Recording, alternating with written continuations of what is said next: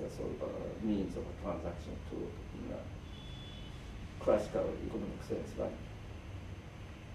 Is that?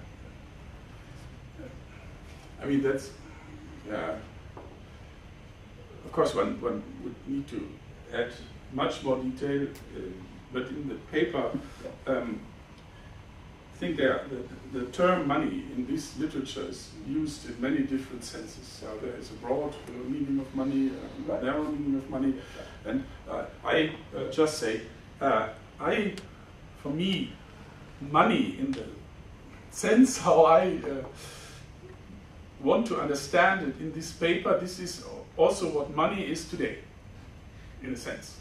And that means, in the historical part, the emergence of coins is central.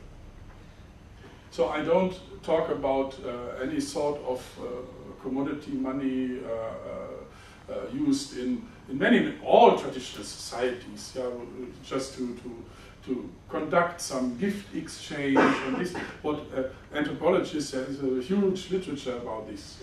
So, but I think this is, I mean, money in this, in the sense of this paper, also the continuity to modern money is precisely the emergence of the coins. And so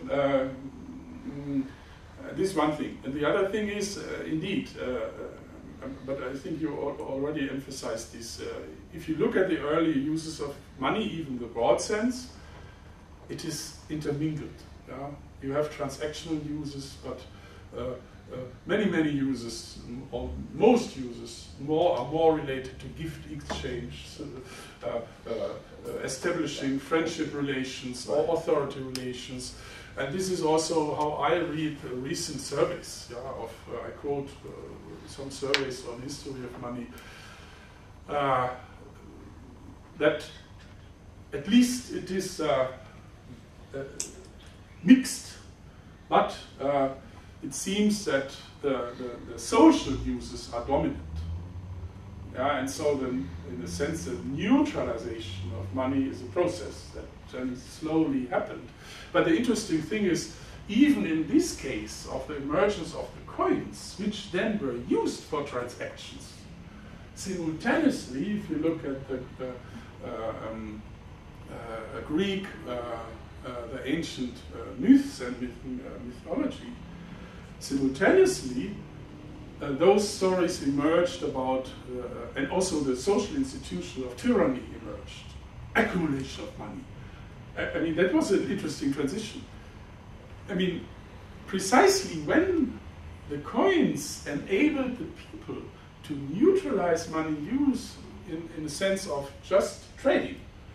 That was, in a sense, also the innovation to neutralize. Simultaneously, this other thing happened, that these coins obtained the role of a drug. And for the Greek tyrants.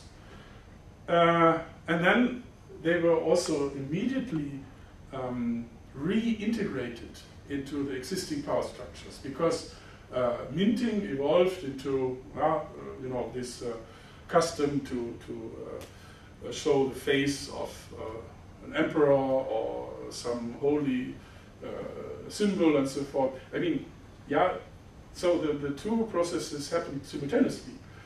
The strengthening of the transactional role of money, yes, but simultaneously the reintegration of money into established political and religious institutions and ideologies. So, tax payment. I mean, tax payment of tax by coins. Political means of a political exchange.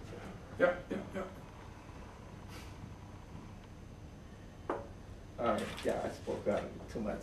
Please raise any questions. It's a really grand theory. So one more question. I have been wondering if your theory can be applied to the theory of language. Maybe you said money is a very good example for generalized Darwinism, and maybe the best example. Maybe best example. But I wonder if your theory can explain the emergence of language. You don't need to ask me for this, because there is a whole literature about this, in the sense,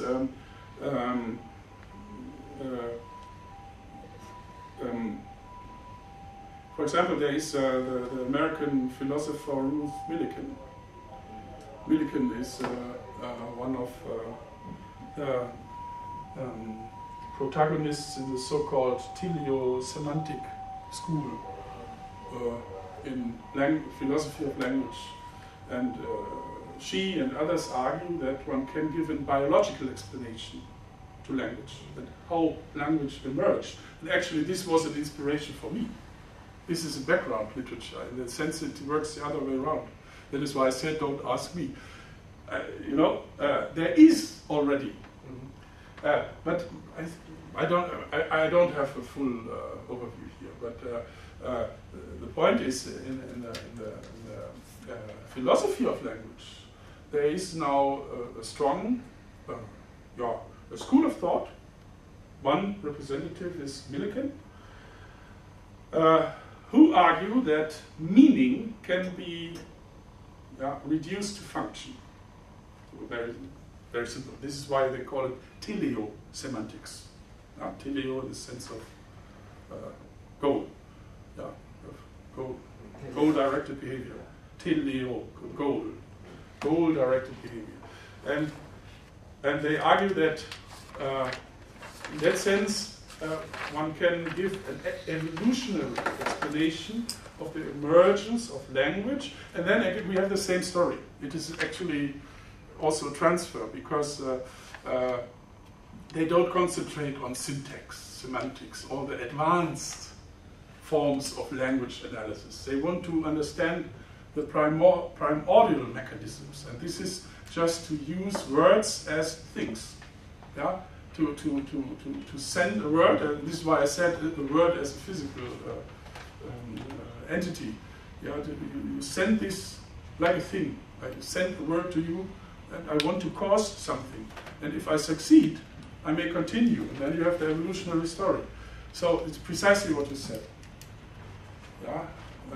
This is Papineau, Millikan, other different researchers who think in this way. And therefore, this also matches the Searle approach, because Searle says, what is the framework of institutions? Language. This metaphor and so forth, all this is language-based. In the sense, language is a fundamental institution. Without language, all the other things doesn't work. But then you don't have to commit the mistake then to treat language as a mental phenomenon. But language itself must be approached from the naturalistic point of view.